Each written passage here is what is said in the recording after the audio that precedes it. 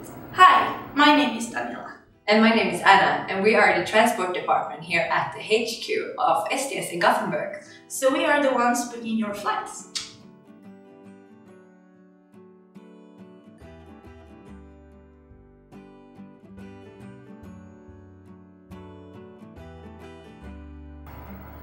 Going abroad can be nerve-wracking, and you have this huge adventure in front of you.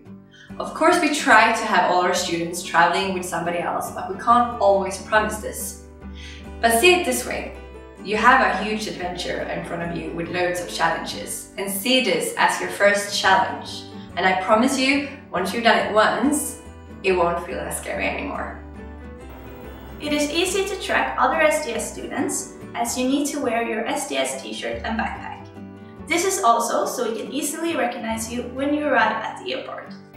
20Ks is always included in the program fee. However, if you want to add some special luggage or extra luggage, you can log into the airline's website under Manage My Booking. This is also where you can see specifically how much you can bring to the airport. You can also pay at the counter, but this is normally more expensive. If you're traveling on a domestic flight in the US or Canada, you need to pay for your luggage at the counter. However, you can get this reimbursed by your STS local office by bringing the receipt. We recommend to always keep a close track of your flights on the airline's website.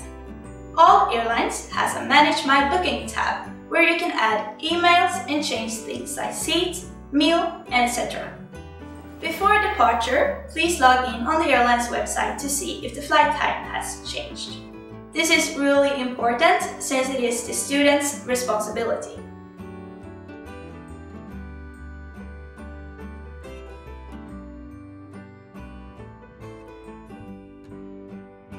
Bring your passport and visa in your hand luggage together with some extra cash if you need to buy unexpected things. Also, print out the contact information for your host family and welcome cap. And of course, don't forget your mobile charger. What you can bring when it comes to liquids is not more than 10 times 100 milliliters per container, and this has to be put in a transparent plastic bag. And remember that it's not allowed to carry any knives, nail scissors, nail files, or sharp utilities in your cabin luggage. Please check the latest news on the airline's webpage.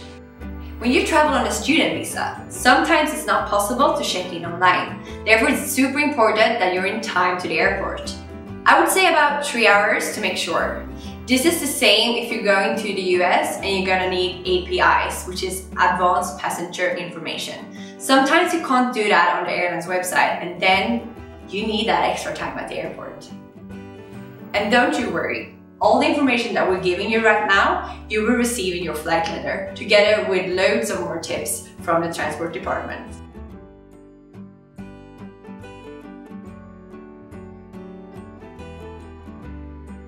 Depending on how far you would travel, check-in counters normally opens 2 hours before departure. However, as I told you before, if you're traveling far, we would still recommend 3 hours to make sure. After you're checking your luggage, you're going to security. And this is also here where you find the huge lines normally and the plastic bags to put your liquids in. Once you've gone through security, you will see a big screen with all the planes. So please have a look at your ticket to see where your gate is. If you're transiting and you're doing it on a big airport, you might need to go by train to another terminal or by bus, or maybe even go by train within the same terminal, as for example at Heathrow. However, sometimes it can feel quite insecure to know how you do this type of transits, so you can always ask someone at the airport. However, I would actually recommend going into the airport's website to have a look at the maps, just to feel a bit more secure. Tips! If you're early through security and you already see that your gate appeared on the big board, I would recommend walking to your gate to see how long it will take before you start doing your shopping.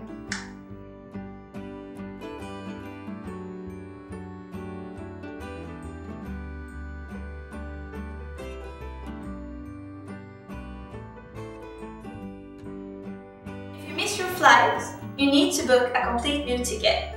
And it is important to book the return ticket as well, because if you miss your outbound flight, the return becomes cancelled as well.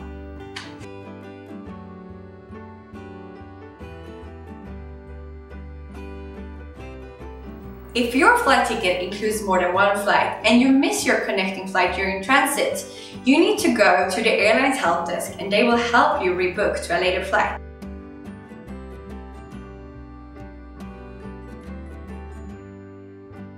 Here, it is also the airline's responsibility to assist you. If a flight gets cancelled or if there is a huge delay, you need to go directly to the airline's help desk. They should assist you with booking a new flight, meal vouchers, and hotel stay if necessary. It is also directly on the airline webpage where you can claim compensation for delays. STS does not do this, so you have to do it by yourself. Important! When there is a change to your flight, it's really important that you contact the person who's supposed to meet you at the airport. Depending on where you're going, it could be the welcome camp staff, the local coordinator, or the host family. So it is important that you bring their contact information in your hand luggage.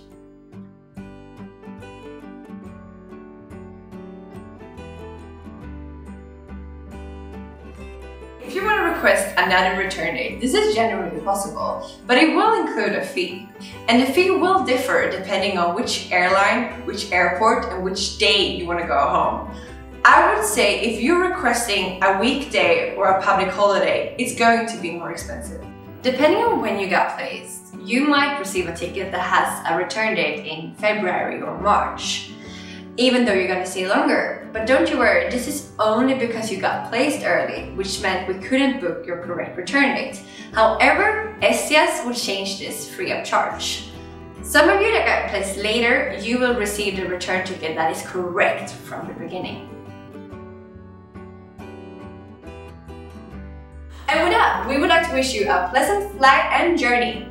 Goodbye!